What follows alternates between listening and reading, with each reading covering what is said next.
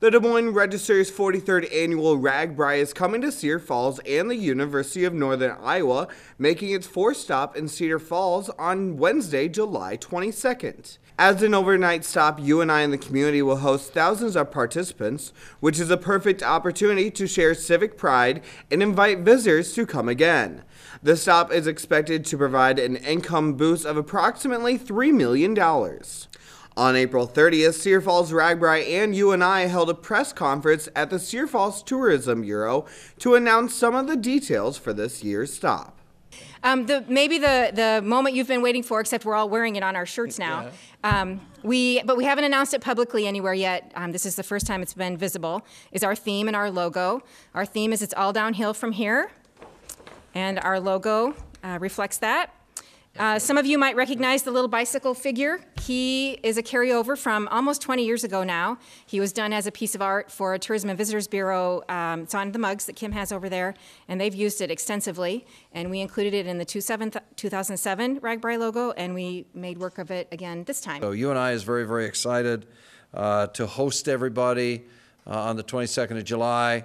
The parking lots, the fields, the open spaces will be full. We are very excited at the university to host people, to feed people, to entertain people. With the location being announced, Cedar Falls and UNI police and public safety officers expressed their concerns for the routes that will be taken by riders and motorists. For the 2 days that they're here, July 22nd when they come in, and then July 23rd as they're leaving. I'm going to just read the route so I don't forget something.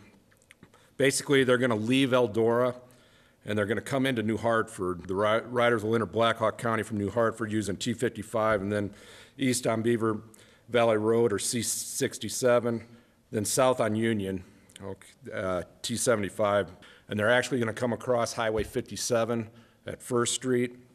We will have officers there, and they'll continue southbound on Union Road to 27th Street, and then they'll turn eastbound on 27th Street, and that's where it'll end as far as that. If you are planning to travel that way, we suggest that you find alternate routes for that day because they will probably start coming in around 9 o'clock in the morning, and they're supposed to be in camp by 6 o'clock. So the next morning, they will exit Cedar Falls by using Hudson Road.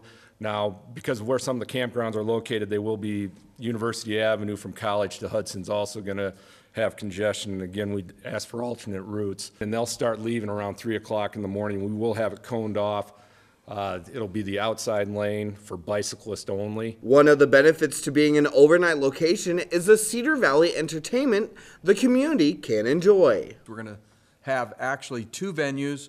We're going to have an afternoon venue and an evening venue. We're going to start off in the afternoon venue with one of Iowa's great singer-songwriters, Carla Ruth, and we're going to follow up right after that with an Iowa Rock and Roll and Blues Hall of Fame member, Joe and Vicki Price. Then after that, a great local band, Dylan Sires and Neighbors are going to follow up after that. And we're going to close out with a Cedar Valley classic, a band that's played in every Cedar Falls RAGBRAI, Bob Dorr and the Blue Band. One of the things that we're doing differently than 2007 is that all of the entertainment will be centrally located on the University of Northern Iowa campus. So this will be a great opportunity for people after they've gotten off the ride for a while. They can come and enjoy entertainment during the afternoon, grab a bite to eat, and then hopefully enjoy what we have lined up for them for the evening. So the first band that will start off the evening stage will be the Devin Worley Band. Following them will be one of the Cedar Valley's original bands, and that's the New Black Seven. And then following them as our headliner for this year, tribute rock band Hairball. And of course, none of this would be possible without the help of the community. Cedar Falls RAGBRAI is calling for volunteers. We do need lots of volunteers. We had about 1,000 volunteers in 2007. And they performed all kinds of jobs, from helping in the information tent to helping host in the campgrounds.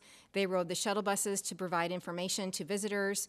They sold beer in the beer garden. They helped vendors set up. They did all kinds of things. So we need lots of people to help that day and the next morning. So if you're interested in doing that, sign up at cedarfallsragbrai.org.